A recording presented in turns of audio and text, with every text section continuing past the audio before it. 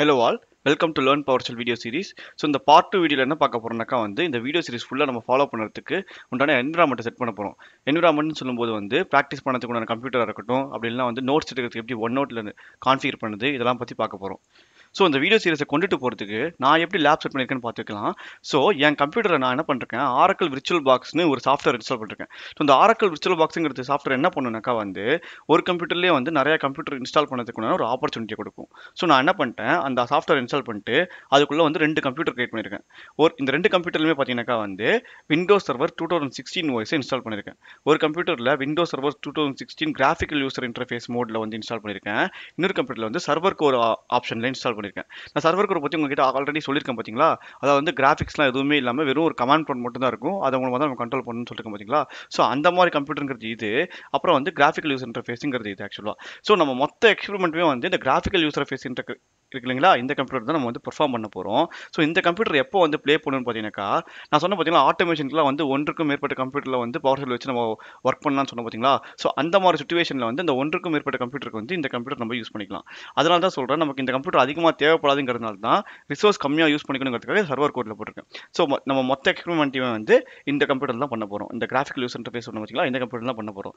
So இந்த மாதிரி லேபை set பண்ணுறதுக்கு உங்களுக்கு இந்த கீழே மென்ஷன் பண்ணிருக்கேன் பார்த்தீங்களா, இந்த ரெக்யர்மெண்ட்ஸ் தேவை. ஸோ உங்ககிட்ட இந்த ரெக்யர்மெண்ட்ஸ் உள்ள கம்ப்யூட்டர் ஒன்று இருந்துச்சுனாக்கா, நான் வீடியோ கீழே லிங்க் கொடுத்துருக்கேன். அந்த லிங்க்கை யூஸ் பண்ணி இதே மாதிரியே லேப் நீங்கள் செட் பண்ணிக்கலாம். உங்களுக்கு தெரியலக்கா, இதே மாதிரியே நீங்கள் லேப் செட் பண்ணிட்டு இந்த வீடியோ சீரிஸ் ஃபுல்லாக பார்க்கலாம். ஸோ உங்ககிட்ட முன்னாடி மென்ஷன் பண்ண கான்ஃபிகரேஷனில் கம்ப்யூட்டர் இல்லை, என்கிட்ட 2GB ரேம் தான் இருக்குது, இல்லைனா என்கிட்ட சிங்கிள் கோர் ப்ராசஸர் தான் இருக்குது அப்படின்னாக்கா, நீங்கள் முன்னாடி மாதிரி லேப் என்விரான்மெண்ட்லாம் கிரியேட் பண்ணவே தேவையில்லை. உங்கள் நார்மல் பிசிலேயே நீங்கள் ஃபாலோ பண்ணிக்கலாம் இந்த வீடியோ சீரிஸ் ஃபுல்லாக எந்த தங்குத்தடையும் இல்லாமல். ஸோ உங்ககிட்ட விண்டோஸ் 7க்கு மேலே ஆப்ரேட்டிங் சிஸ்டம், விண்டோஸ் 7 இல்லை அதுக்கு மேலே விண்டோஸ் 8ஓ விண்டோஸ் 8.1ஓ இல்லை விண்டோஸ் 10ஓ அந்த ஆப்ரேட்டிங் சிஸ்டம் உள்ள ஒரு கம்ப்யூட்டர் இருந்தால் போதும், இந்த வீடியோ சீரிஸ் ஃபுல்லாகவே நீங்கள் கம்ப்ளீட்டாக ஃபாலோ பண்ணலாம். ஸோ நம்ம இந்த வீடியோ சீரிஸில் PowerShell வெர்ஷன் 5.1 யூஸ் பண்ணி காமிக்க போகிறோம். ஏன்னா நம்ம விண்டோஸ் சர்வர் 2016 யூஸ் பண்ணுறதுனால அதில் பை டிஃபால்ட்டாக PowerShell வெர்ஷன் 5.1 இருக்குங்கிறதுனால நம்ம இந்த வீடியோ சீரிஸ் ஃபுல்லாக PowerShell வெர்ஷன் 5.1 வச்சு ஃபாலோ பண்ண போகிறோம். பட் இந்த வீடியோ சீரிஸ் ஃபாலோ பண்ணதுக்கு ஃபுல்லாகவே நீங்கள் PowerShell வெர்ஷன் 4.0க்கு மேலே இருந்தாலே போதும், நீங்கள் ஈஸியாக ஃபாலோ பண்ணிக்கலாம். நான் PowerShell வெர்ஷன் எப்படி செக் பண்ணுறதுங்கிறத அடுத்த செக்ஷனில் சொல்கிறேன். பட் இப்போதைக்கு இந்த பாயிண்ட்ஸ் நோட் பண்ணிக்கோங்க. ஸோ விண்டோஸ் 7 வச்சுருந்தீங்கன்னா, ஒருவேளை உங்கள் ஆப்ரேட்டிங் சிஸ்டம் விண்டோஸ் 7 இருந்துச்சுனாக்கா, நீங்கள் கண்டிப்பாக அது PowerShell வெர்ஷன் 3.0 தான் பை டிஃபால்ட்டாக இருக்கும். நீங்கள் அப்கிரேட் பண்ணணும். அதையும் நான் எப்படிங்கிறத அடுத்த செக்ஷனில் சொல்கிறேன். ஒருவேளை உங்ககிட்ட விண்டோஸ் 8.1ஓ இல்லைனா விண்டோஸ் 8ஓ இல்லைனா விண்டோஸ் 10ஓ இருந்துச்சுனாக்கா, மேபி PowerShell வெர்ஷன் 4.0லேருந்து 5.0 அப்படி இல்லைனாக்கா அந்த மாதிரி ரேஞ்சில் இருக்கும். ஸோ நீங்கள் வேணுனாக்கா அப்கிரேட் பண்ணிக்கலாம், இல்லைனா PowerShell வெர்ஷன் 4.0வே நீங்கள் அப்படியே வச்சு கூட ப்ராக்டிஸ் பண்ணிக்கலாம். அது உங்கள் இஷ்டம் தான். ஸோ அடுத்த செக்ஷன் என்ன பார்க்க போகிறோம்னாக்கா ஃபஸ்ட்டு எப்படி PowerShell வெர்ஷனை செக் பண்ணுறது, ஒருவேளை அந்த PowerShell வெர்ஷன் 5.1 கம்மியாக இருந்துச்சுன்னா அது எப்படி அப்கிரேட் பண்ணுறதுங்கிறத பற்றி பார்க்கலாம். ஸோ நம்ம ஃபஸ்ட் நம்மகிட்ட என்ன PowerShell வெர்ஷன் இருக்குது, நம்மகிட்ட என்ன ஆப்ரேட்டிங் சிஸ்டம் இருக்குன்னு பார்ப்போம். அதுக்கப்புறமா நம்ம என்ன பண்ணுவோம்னாக்கா நமக்கு PowerShell அப்கிரேட் தேவையா அப்படின்னு பார்ப்போம். ஸோ நம்ம காமனாக என்ன பண்ணலாம்னாக்கா, PowerShell வெர்ஷன் 5.1 கீழே இருந்த எல்லாருமே 5.1 அப்கிரேட் பண்ணலாம்னு பார்ப்போம். ஏன்னா எல்லாமே காமனாக ஒரே வெர்ஷன் வச்சு நம்ம ஃபாலோ பண்ணிக்கலாம் இந்த video series. So யார்கிட்டலாம் PowerShell version 5.1 கீழே இருக்கோ அவங்கலாம் PowerShell வெர்ஷன் அப்கிரேட் பண்ணணும். ஓகேங்களா. ஸோ ஃபஸ்ட்டு PowerShell வெர்ஷன் எப்படி செக் பண்ணுறதுன்னு பார்க்கலாம். ஃபஸ்ட்டு என்ன பண்ணுங்கள், நீங்கள் PowerShellனு சர்ச் பண்ணுங்கள்.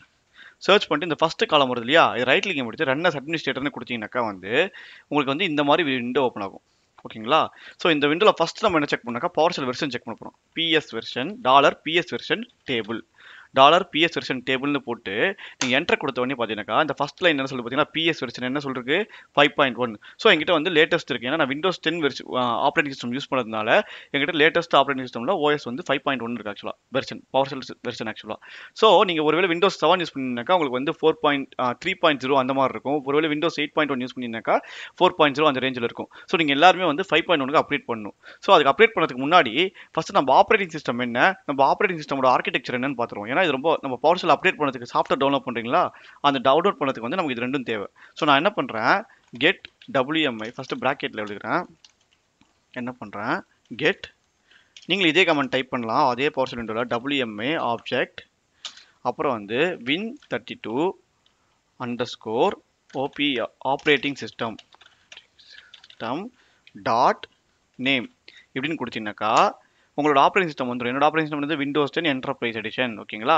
அதே மாதிரி திரும்பி இதே கமெண்ட் அப் ஏர் அமைக்கிங்கனாக்கா திரும்பி நீங்கள் அப் ஏர் அமைக்கிங்கனாக்கா திரும்பி அந்த மேலே இருக்க கமெண்ட் வந்துடும். அதை அமைக்கிட்டு இந்த நேமை டெலிட் பண்ணிவிட்டு OS ஆர்கிடெக்சர் செலக்ட் பண்ணி என்டர் கொடுத்தீங்கன்னாக்கா 64 பிட்.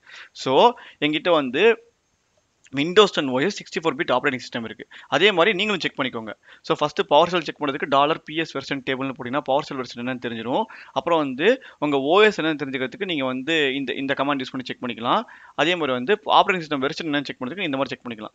இல்லை எனக்கு இதோட ஈஸியான மெத்தட் என்னக்கா நீங்கள் உங்கள் மை கம்ப்யூட்டர் இருக்குல்ல, மை கம்ப்யூட்டர் ரைட் கிளிக் பண்ணிட்டு ப்ராப்பர்ட்டிஸ் பண்ணினாக்கா உங்கள் ஆப்ரேட்டிங் சிஸ்டம் என்ன, அதோட எத்தனை பிட்டுன்னு தெரிஞ்சிடும். ஆக்சுவலாக இந்த கமாண்ட் யூஸ் பண்ணால் நீங்கள் டேரெக்டாக அப்படியும் போய் பார்த்துக்கலாம். ஸோ உங்ககிட்ட ஃபார் எக்ஸாம்பிளுக்கு ஒரு என்கிட்ட வந்து விண்டோஸ் 7 ஆப்ரேட்டிங் சிஸ்டம் 64 பிட் இருக்குன்னு வச்சுக்கலாமே. ஸோ என்கிட்ட வந்து PowerShell வெர்ஷன் 3.0 இருக்கும் அப்போ. ஸோ அப்போலாம் என்ன பண்ணணும், நான் அப்டேட் பண்ணும் 5.1க்கு. எப்படி பண்ணான்னு கேட்டிங்கனாக்கா, நான் டிஸ்கிரிப்ஷனில் வந்து ஒரு லிங்க் கொடுத்துருக்கேன். அந்த லிங்க் ஓப்பன் பண்ண உடனே அது டேரெக்டாக எங்கே வரும்னாக்கா வந்து இந்த பேஜுக்கு வந்துடும். ஸோ இந்த பேஜுக்கு வந்தோடனே இங்கே வந்து நிற்கும் ஆக்சுவலாக.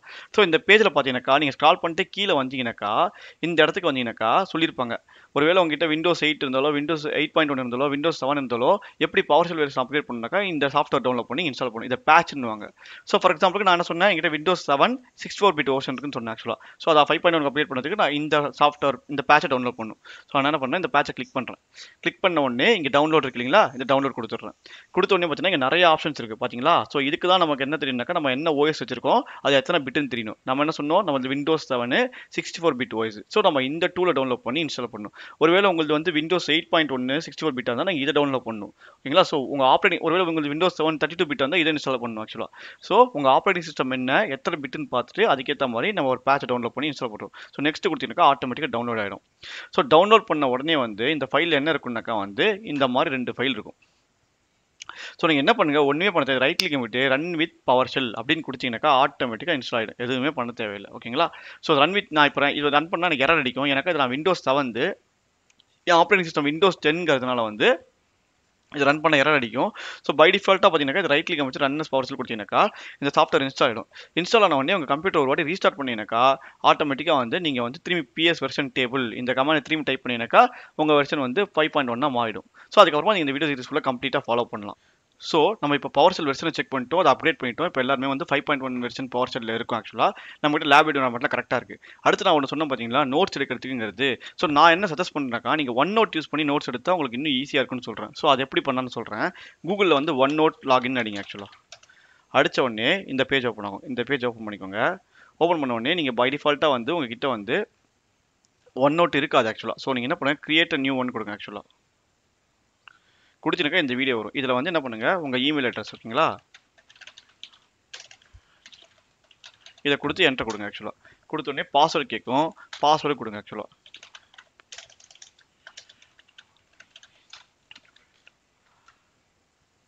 ஸோ இதுக்கு என்ன பண்ணுனாக்கா உங்கள் ஜிமெயிலுக்கு வந்து ஒரு ஒரு கோடு வரும் ஆக்சுவலாக. ஒரே நிமிஷம் இருங்க, அந்த கோடையும் செக் பண்ணிடலாம். ஸோ அந்த கோடை என்ன பண்ணுங்க, நீங்கள் காப்பி பண்ணி இந்த இடத்துல பேஸ்ட் பண்ணிவிட்டு இந்த டிக்கெட் எடுத்து நெக்ஸ்ட் கொடுத்தீங்கன்னாக்கா அவ்வளோதான், ஆட்டோமேட்டிக்காக வந்து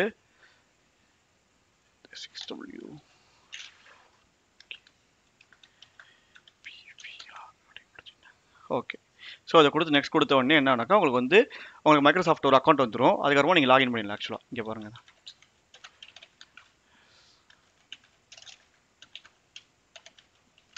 ஆம்.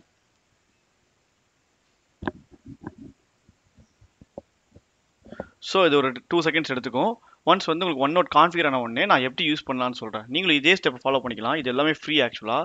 ஸோ நீங்கள் நான் யூஸ் பண்ணிக்கலாம், எங்கே வேணால் யூஸ் பண்ணிக்கலாம் ஆக்சுவலாக. ஸோ ஒரே நிமிஷம் இருங்க.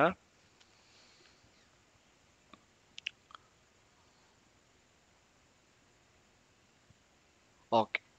ஸோ கான்ஃபிகர் ஆகிடுச்சு. ஸோ நமக்கு ஒன்ஸ் எல்லாம் கான்ஃபிகர் ஆகி முடிஞ்ச உடனே நம்ம வந்து இந்த பேஜுக்கு வந்து நிற்போம். கரெக்டுங்களா. ஸோ இந்த பேஜுக்கு வந்து நின்ன உடனே நம்ம என்ன பண்ணுறோம், இந்த 3 டாட்டை கிளிக் பண்ணிவிட்டு நியூ நோட் புக்னு கொடுக்குறோம். கொடுத்துட்டு இங்கே PowerShellனு டைப் பண்ணுறோம் வச்சுக்கலாமே. ஸோ நம்ம என்ன பண்ணுறோம், PowerShellக்குன்னு ஒரு நோட் புக் கிரியேட் பண்ணுறோம். ஓகேங்களா. ஸோ கொஞ்சம் வெயிட் பண்ணுங்கள். ஸோ இது நம்ம என்னன்னாக்கா OneNoteங்கிறது எப்படின்னாக்கா, நீங்கள் ஒரு நோட் புக் வச்சுருக்கீங்கன்னு வச்சுக்கோங்களேன். நீங்கள் வந்து ஒரு நோட் கிரியேட் பண்ணுறீங்க, PowerShellக்காக ஒரு நோட் கிரியேட் பண்ணுறீங்க. அந்த நோட் தான் இந்த PowerShellங்கிற நோட் புக். ஓகேங்களா. ஸோ நமக்கு PowerShellனு ஒரு நோட் புக் கிரியேட் ஆகிடுச்சு. இங்கே இதை விட்டுருங்க. ஸோ கிரியேட் ஆகிடுச்சு. கரெக்டுங்களா. ஸோ இந்த இதில் வந்து 2 செக்ஷன் இருக்கும். ஒன்று செக்ஷனு, இன்னொன்று பேஜ். செக்ஷனுங்கிறது நம்ம ஒரு சாப்டர்னு வச்சுக்கலாமே. அப்புறம் பேஜுங்கிறது ஒரு பேஜ். ஸோ நான் செக்ஷனில் என்ன பண்ணுறேன், லேர்ன் PowerShellனு இங்கே இது வைக்கிறேன் ஆக்சுவலாக. ஸோ அப்படின்னா என்ன அர்த்தம்னாக்கா நான் இந்த வீடியோ சீரிஸில் இருக்கு பார்த்தீங்களா அதெல்லாம் வந்து இந்த செக்ஷனில் நோட் பண்ணிப்பேன். ஃபியூச்சரில் வந்து நீங்கள் ஏதாவது புக்கு படிக்கலாம். ஃபார் எக்ஸாம்பிளுக்கு மாஸ்டரிங் PowerShellனு ஒரு புக் இருக்குன்னு வச்சுக்கோங்களேன். அந்த புக்கை படிச்சு திரும்பி அதுக்கு ஒன்று கிரியேட் பண்ணலாம். நீங்கள் அதுக்கு ஒரு செக்ஷன் கிரியேட் பண்ணிட்டு அதை தனியாக வச்சுக்கலாம். ஸோ இந்த மாதிரி நிறைய இது கிரியேட் பண்ணிக்கலாம். ஸோ நம்ம என்ன பண்ணோம், இப்போ ஆக்சுவலாக வந்து நம்ம லேர்ன் PowerShell இருக்குல்ல, இந்த லேர்ன் PowerShell செக்ஷனுக்குள்ள பார்த்தீங்கன்னாக்கா பேஜ் இருக்கும். ஸோ ஒரு பேஜ்லையும் நம்ம ஒரு வீடியோவோட நேம் போடலாம். ஃபார் எக்ஸாம்பிளுக்கு இந்த வீடியோ பேர் என்னது 02 ஆக்சுவலாக part number setting up environment அப்படின்னு போட்டுடலாம். ஓகேங்களா? போட்டுட்டு இதை கீட்டுக்கு ஃபைன் பண்ண பார்த்தோம். சும்மா ஃபார் எக்ஸாம்பிளுக்கு நம்ம என்ன கமெண்ட் பார்த்தோம், PS version table $PS version table அப்படின்னு கொடுத்தோம் ஆக்சுவலாக. ஸோ இது எதுக்கு யூஸ் பண்ணுறாங்க, use to check the version of the PowerShell அப்படி நம்ம இஷ்டத்துக்கு தான், நமக்கு எது புரிஞ்சாலே எழுதணும். ஆக்சுவலாக நீங்கள் எப்பவுமே கமாண்ட் எழுதும்போது சின்டெக்ஸ் எழுதிக்கோங்க. சின்டெக்ஸ்னா கமாண்ட் எப்படி யூஸ் பண்ணுனாக்கா எப்பவுமே வந்து இந்த 2 ஆரோ போட்டுக்கோங்க. ஆரோ போட்டு அப்புறம் இங்கே கமாண்ட் எழுதிருக்கா உங்களுக்கு ஃபியூச்சரில் பார்க்கும்போது ஓ இந்த மாதிரி 2 ஆரோ இருக்கிறதுல நமக்கு கமாண்ட் ஆக்சுவலா அப்படின்னு தெரியும் ஆக்சுவலா. ஸோ கீழே வந்து இது கமாண்ட் ஆக்சுவலா, இது கமாண்டு. ஸோ கமாண்டுன்னு கொடுத்து இப்படி எழுதிக்கோங்க. அப்புறம் வந்து எக்ஸாம்பிள்னு கொடுத்து எக்ஸாம்பிள், ஒருவேளை இதுக்கு எக்ஸாம்பிள் இருக்காது, அடுத்த ஏதாவது ஃபியூச்சரில் வந்து எக்ஸாம்பிள் வச்சா இந்த கமாண்டுக்கு வந்து எக்ஸாம்பிள் எழுதிக்கலாம் ஆக்சுவலாக. ஓகேங்களா? ஸோ இந்த மாதிரி நோட் பண்ணிக்கலாம் நீங்கள். ஸோ இந்த மாதிரி அடுத்த டாபிக் என்ன வரும்னாக்கா ஃபார் எக்ஸாம்பிளுக்கு அடுத்தது வந்து ஹெல்ப்னு வச்சுக்கோங்களேன். ஸோ நான் என்ன பண்ணுவேன், திரும்பி நியூ பேஜ்னு கிரியேட் பண்ணுவேன். இங்கே கிரியேட் பண்ணி 3 PowerShell ஹெல்ப்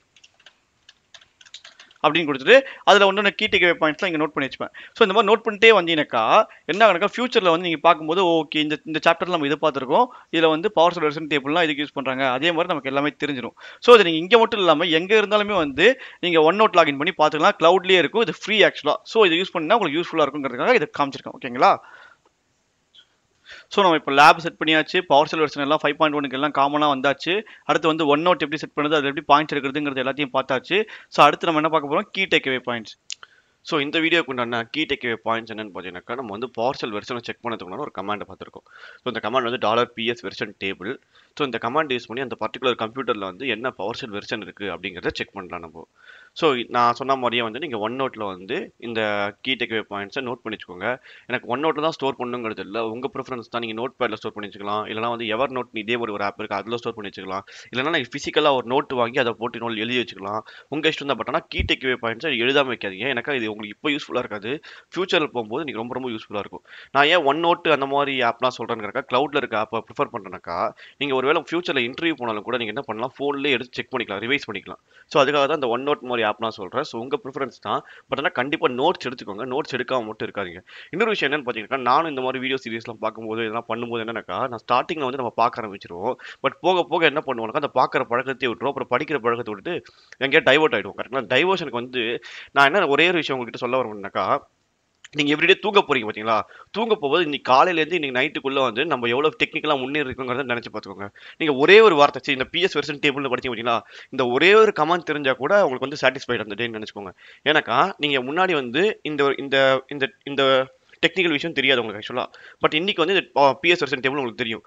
ஸோ எவ்ரிடே தூங்கும்போது நீங்கள் ஒரே ஒரு விஷயத்தை வந்து ஞாபகம் வச்சுக்கோங்க, நம்ம காலையில் இருக்கும் நைட்டுக்கு வந்து அட்லீஸ்ட் ஒரே ஒரு விஷயமா புதுசாக தெரிஞ்சிருக்கணும், ஆக்சுவலாக டெக்னிக்கலாக ஒரே ஒரு விஷயமாவது புதுசாக முன்னே இருக்கணும் அப்படின்னு நினச்சி பார்த்தீங்கன்னாக்கா நீங்கள் வந்து போக போக வந்து லாங் ரன்னில் பார்த்தீங்கன்னாக்கா நீங்கள் வந்து கண்டிப்பாக வந்து டெய்லியும் வந்து படிக்க ஆரம்பிச்சிருங்க. அப்புறம் வந்து டெக்னிக்கலாக இம்ப்ரூவ் ஆகிறதுக்கு ஈஸியாக இருக்கும். ஸோ நம்ம அடுத்த வீடியோவில் இந்த PowerShell நீங்கள் அப்படியே கண்டினியூ பண்ணிட்டு போகலாம். உங்களுக்கு ஏதாவது நீட்ஸ் இருந்தாலோ ஏதாச்சும் குறைகள் இருந்தாலோ இந்த வீடியோவில் நீங்கள் கமெண்ட்ஸை போஸ்ட் பண்ணுங்கள், என்னால் முடிஞ்ச வரைக்கும் இம்ப்ரூவ் பண்ணுறேன் ஆக்சுவலாக. Until then see you, bye bye.